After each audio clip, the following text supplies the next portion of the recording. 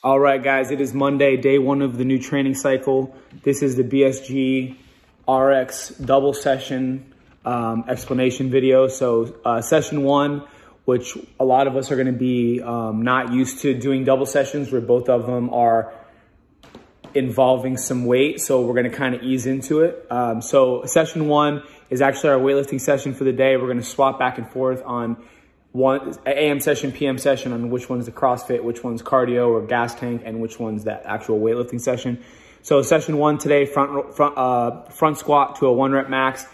We've been doing some front squatting leading up to today, but it's been mostly positional focused. So if a big lift is in the card, cool. If not, hit something decent, move on. This is going to be a marker that we use moving forward because we're going to be doing a lot of single leg work on this path. So we're going to retest in about 8 weeks on this front squat.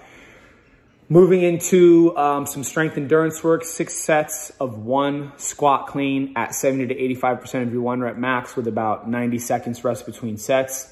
And then finishing up the AM session with a 24-minute EMOM, 5 alternating minutes and then 1 minute worth of rest of all single leg stuff, and then some band and glute ham raises. Get the work done. The Bulgarian split squats should be with a dumbbell. The ATG squats should be with a dumbbell, probably a little bit lighter than what the Bulgarian split squats are going to be, but you guys can kind of play it by feel.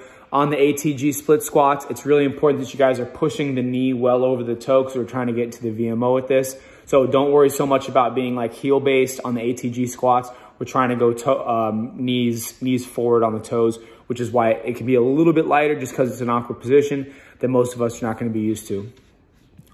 Going into session number 2 for Monday.